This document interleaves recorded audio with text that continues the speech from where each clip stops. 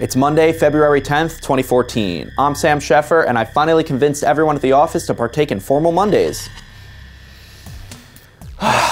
This is 90 Seconds on the Verge. Flappy Bird shall flap no more. The game's developer followed through on his promise this weekend and has taken down the mobile game from the iTunes App Store and Google Play. Citing no specific reason but ruling out legal problems or acquisitions, he tweeted on Saturday that he couldn't take it anymore and would be taking down the game the next day.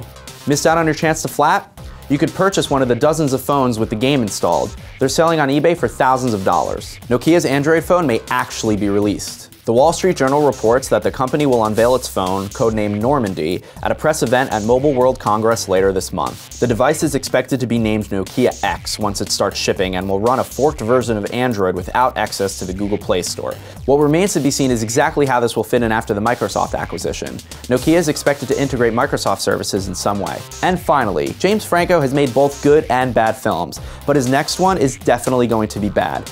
And that's what may make it so good. Franco's company, Rabbit Bandini Productions, has optioned the rights to the book The Disaster Artist, which recounts the making of the 2003 cult film The Room. The actor plans to direct and co-produce an adaptation of the book, along with Seth Rogen and Evan Goldberg.